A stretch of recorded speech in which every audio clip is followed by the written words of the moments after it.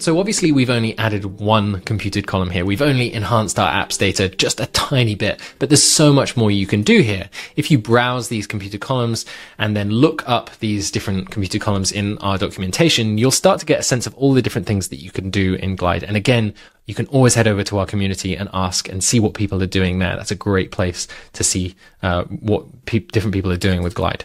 But for now, though, just for the sake of this tutorial, we're going to do a bit more of a deep dive into the layout editor so you can actually see how to apply the data that you've enhanced in the data editor to your app's layout. So, as a reminder, on the left-hand side, we have the ability to manage navigation. We can change the order of these tabs or screens here. We can change the style of those screens to different layouts. We can change the data that's appearing in them. So, for example, we changed the SKU here to show at the top. What about if we wanted to show this restock alert? And what you'll find is that you're often jumping between the data editor and the layout editor as you think of things, because when you see your data here, it's a lot more clear what needs to be changed about the data and vice versa. So when I look at this restock text here, I think, well, that's not very attention grabbing. I want something else in that text. So you could jump back to the data editor, or as I showed you earlier, we can just open the mini data editor or the data panel at the bottom. And I'm going to double click on this computed column that we made just a second ago, and I'm going to edit what actually comes out here. So I'm going to go to the beginning here and I'm going to choose an alert emoji and just hit done. And now we can see that that value is being shown, and it's a little bit more obvious for people. So you can actually add new data and computed columns in the data panel here as well if you're happy with this small view and you can see what's happening in the layout editor, or if you need a big view, you can head back to the data editor. So let's talk a little bit now about the different types of screens you're going to encounter when you're in the layout editor, the different types of screens that you can build and that your users will use in Glide. We've been so far looking at this kind of top level type of screen where you see a list of information and then you can of course click into that list, or each one of these list items. You can customize this list screen in different ways, allow users to add, etc., etc. Now, I want you to notice that down here in the components panel, we have one component. And basically this entire screen is being powered by this one collection component. And if we click on this collection component, the right-hand side changes a little bit to give us a bit more customization for this collection component. We can change the size of these items, make them extra large, change the kind of style a little bit more, play around with padding and things like that. But then if we go back to this top level view, we have kind of a more simpler view. And this is a collection screen. It's a very simple way of working with the data in a table with multiple rows. And when we click into one of these items, we're working with a detail screen. And again, just as a reminder, if this is confusing, it's a lot more easy to understand when you open the data panel. Right now, we're looking at a single row, but if we click back, we're looking at lots of rows of data. Okay?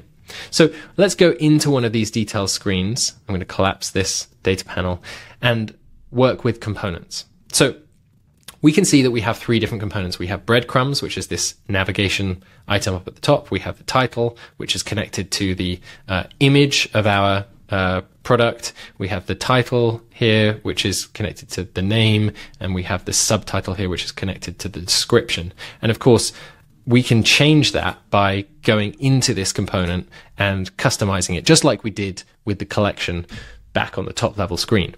But we can also add new components. And when you click this button here, you have a whole different set of components that you can add to your detail screens.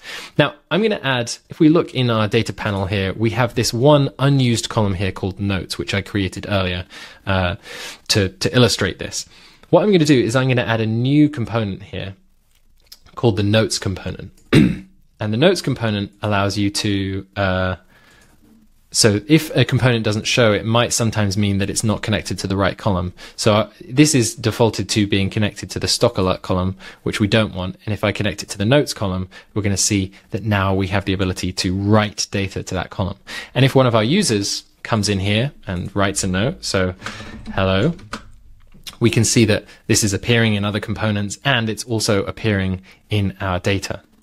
So you'll want to explore all the different components that you can add on detail screens and get a sense of how they map to the different data types that you have in the data editor.